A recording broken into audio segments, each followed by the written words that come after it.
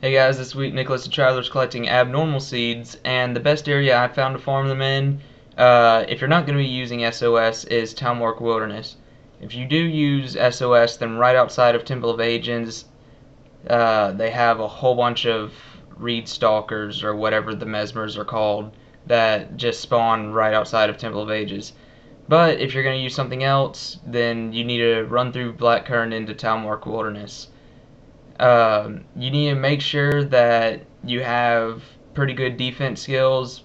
The ancient oak hearts, which is what you're going to be targeting, don't really deal a lot of damage, but there's a lot of stuff that can spawn with them that can, particularly right at the beginning, the Inferno imps, or glowing imps, whatever their name is. Uh, they put burning on you, which is what's going to cause most of the damage. So if you're in a group and there's one or two of them, you might want to kill those first before you kill anything else. There's Nicholas right over there. There's usually one that spawns, one ancient oak heart that spawns near him. This time there just happen to be two, because in Prophecies the spawns are all randomized. Then you're gonna head east from there, and you're gonna pretty much make a circle. Once I get through a little bit, I'll open up my mini map. What you want to do is just keep going until you don't see any more oak hearts, and then you're gonna turn and just follow the path.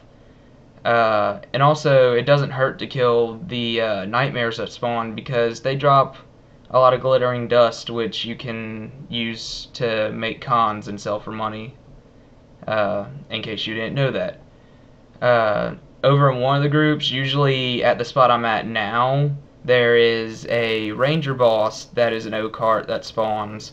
However, he happened to spawn a little ways away this time. The spot that I was at is just the most common spot. It can actually spawn pretty much anywhere in the area.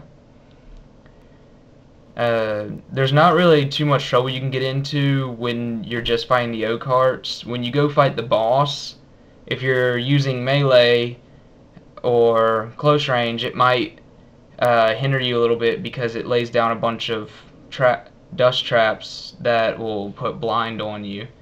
So you just need to be aware of that.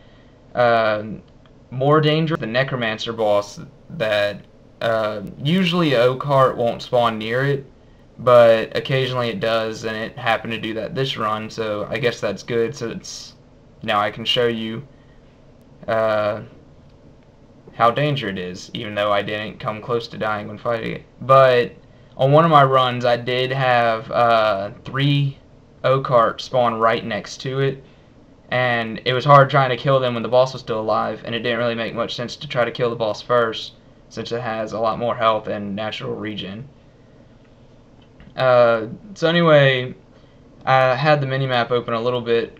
It kind of forms an S shape on your minimap in the directions you're going to go.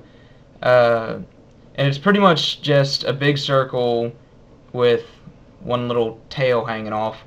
And I actually forgot one group, so I'm going to have to run back and get that one. So, but other than that, that's pretty much all you got to do. And it's taking me about 20 minutes per run, but you get 7 or 8 per run.